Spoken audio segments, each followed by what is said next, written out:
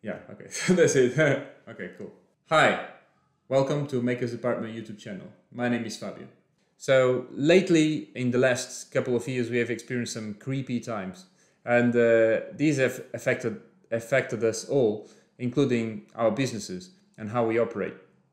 So because of these, we have been working really hard and trying to reconnect with businesses around our neighborhood, and really trying to push for locally made products and establishing close relationships with our peers that work nearby us. So that lately motivated us to know more about the local businesses, and then we basically started to search for these businesses and look and ask them if we could visit them and talk and have a chat.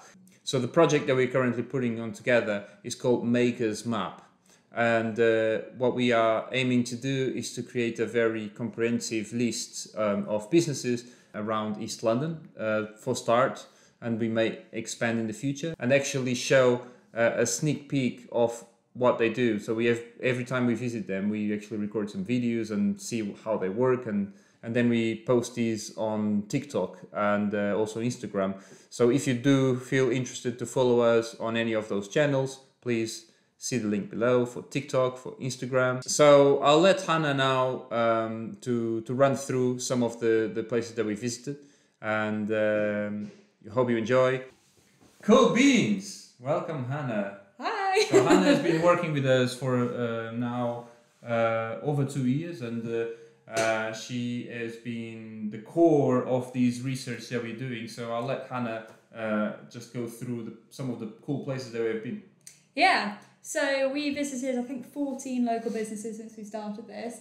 So the first place we visited was Calvert's Design and Print in Oval Space, which offer in-house digital offset lithography and risograph printing, and also a range of binding finishes, things like that. So they work with other businesses to provide their printed materials. Cool.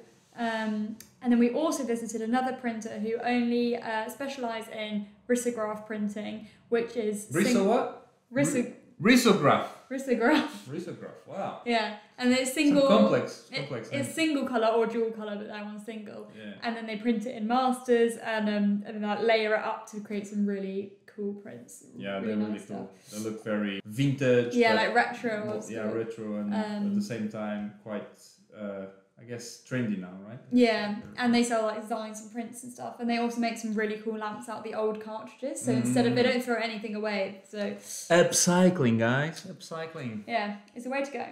And then from the 2D printing, we've also got 3D printing. So we went to Fab Pub, and that was incredible. They do 3D design, printing, laser cutting, engraving. I personally was amazed by that. Like, those guys are like on another level. They do some crazy stuff. And they do ceramic and clay printing as well, which is super cool. If you guys don't know like what Grasshopper is a very cool piece of software that lets you actually create very interesting paths based on lines of code, and the guys use these as a base for them to control the 3D printers, as opposed to like an off-the-shelf sort of program that translates CAD into 3D printing. They just go, boom, get the machine to do whatever the Grasshopper says, which is insane. It's really cool, and they've got massive 3D printers as well, and they've 3D printed some like stools that we sat on. Yeah, pretty neat. Cool.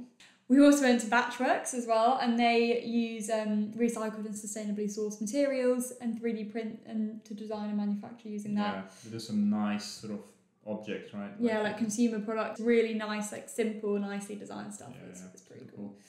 And then, so obviously 3D printing is pretty new.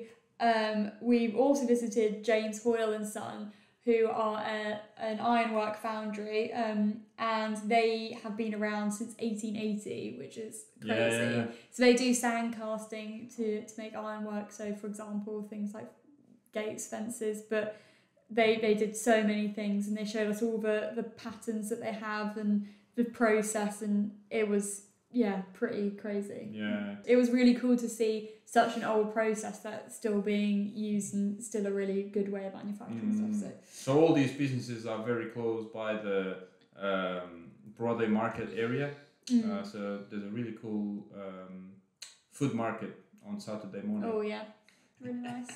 Food, yum. Saturday morning. And we also went to Columbia Road as well, and we had a look around the design shops. Flower market on Sunday.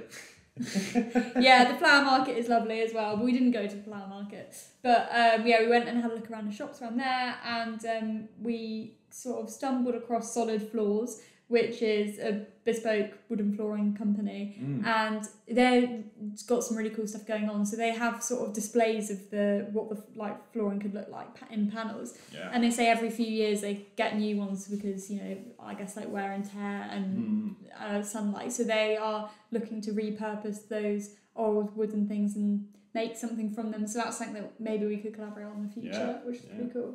And we also visited Nellie Duff as well, which is an art gallery on Columbia Road, and they just had some really cool stuff. And even the stairway had like paint on the stairs, and like the banister was a measuring tape, and it just was like a really cool place.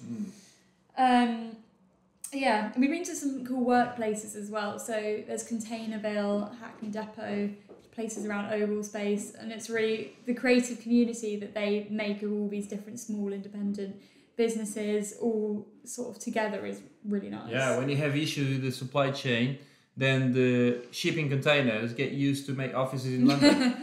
Yeah, well, exactly. I mean, shipping containers have lots of uses. Yeah, then one of the last places we went to was the Museum of the Home. And that was really cool to see how homes have changed through the ages based on design trends, but also sort of manufacturing methods at the time as well. And it was just, it was a really cool opportunity to sort of have an insight into the past. It's very like time capsules to different eras, which is really cool. Cool. And the last thing we've done, which was just this morning actually, was we went to the Library of Things in Dalston, but they have multiple across London, a cool one in Hackney Wick as well. And basically they are sort of a community initiative where you can borrow things like tools, power tools, gardening equipment, even like a pasta maker, but you can borrow it by the day and for like really cheap, reasonable prices. You just type in your email, reserve things, and then the lockers pop open, you can borrow it and take it back. And it's just a really nice way of, instead of just everyone buying things that they might only use once or twice, or they don't know how to upkeep it and things like that, it's just all there for you to use. This just really remind me of a cool book, in case you guys are interested. It's called The Mesh, all about these models of like sharing economy, sharing products across the community. Really interesting subject as well, apart from the ones that we mentioned already, like 3D printing, upcycling, recycling, So guys, if you guys want to share love, just share the map with your friends and family, anyone that is maybe interested in this stuff, either if they are local or either if you are across the world and you may be interested in what's happening here in this side of the world. Maybe it's interesting. Also, if you have places to recommend that you know anywhere local, just drop us a message. Definitely. We definitely love to meet people, hear about processes, and we'll record some little videos as well. Definitely. Yeah. So